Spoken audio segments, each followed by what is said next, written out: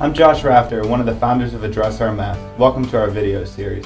Since 2012, Address Our Mess has used their expertise to turn unclean, unsanitary houses into beautiful, livable homes for people and families across America to enjoy. In this episode, we will discuss the different levels of hoarding. And here's your host, Josh Rafter. In this video, I'm going to go over the different levels and symptoms of hoarding. You can find this graph on our website at addressourmess.com. In cases of mild hoarding, some paths are starting to be developed. Items might be ankle to shin high. Cluttered horizontal surfaces such as your counters, dining room tables. We use the official Levels of Hoarding guide in order to help hoarders understand how severe their condition has become. Along with simple stacks or mounds of clutter, mild hoarding symptoms also include broken appliances, blocked doorways, windows, or electrical outlets, and minor reduced functionality of the living space. While mild hoarding cases can be easily resolved, ignoring these symptoms can lead to more serious issues. When getting into serious hoarding, you start to see more of a defined path. Items are probably about waist to shoulder high. The development of pathways amongst the clutter is a telltale sign that the hoarding condition has become serious. Along with broken appliances, blocked entryways and outlets, and reduced functionality of living spaces, serious hoarding conditions also include fire hazards due to stacking, broken heating, air conditioning, and ventilation systems, also known as HVAC systems, the early signs of rodent or pest infestation, as well as some minor structural damage to the home itself. Living amidst serious hoarding conditions by yourself or with family can be very dangerous. However, when pets or animals are involved in the process, animal hoarding can lead to a more extreme level of the hoarding condition.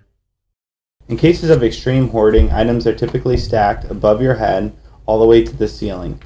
This is when it starts to impede on regular maintenance of the home, such as the plumber, air conditioner, or any other type of maintenance that needs to be done.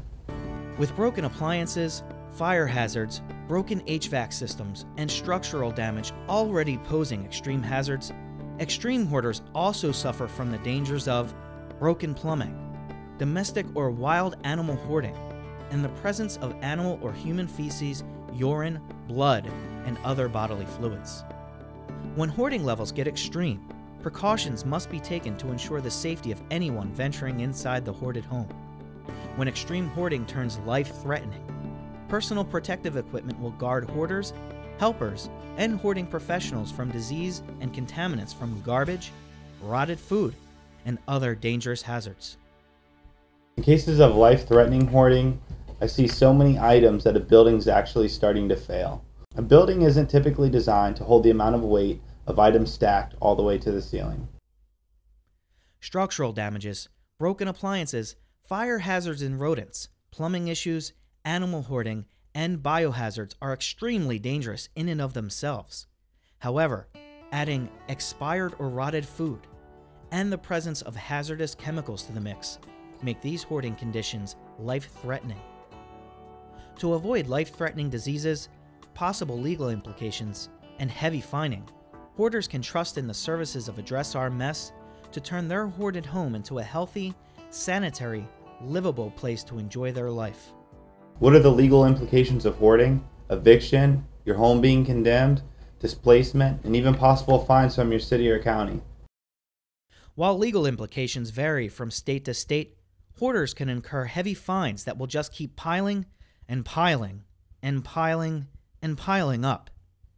Josh Rafter explains how Address Our Mess and his highly trained team of expert technicians will get the job done right the first time, all while providing a private, discreet service.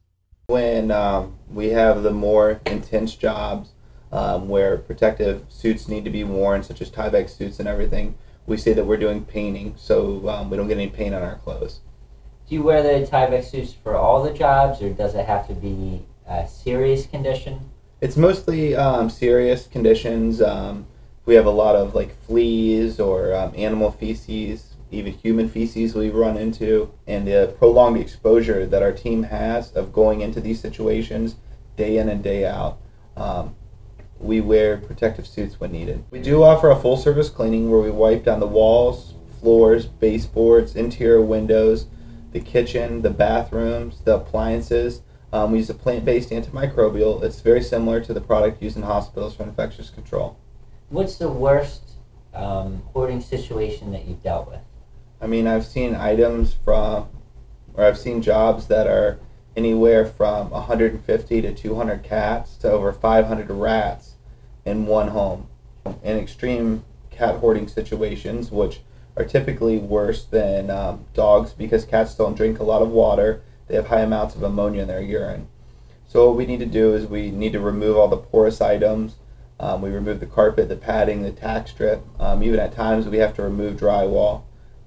And if we don't remove the subfloor, depending on the severity of it, we seal the subfloor with an antimicrobial paint. No matter which level of hoarding you or a loved one is suffering with, Address Our Mess will be able to turn mounds of clutter and layers of dirt, dust, and grime into beautiful living conditions you and your family can be proud of. Thank you for taking the time out to review our information. We look forward to earning your business.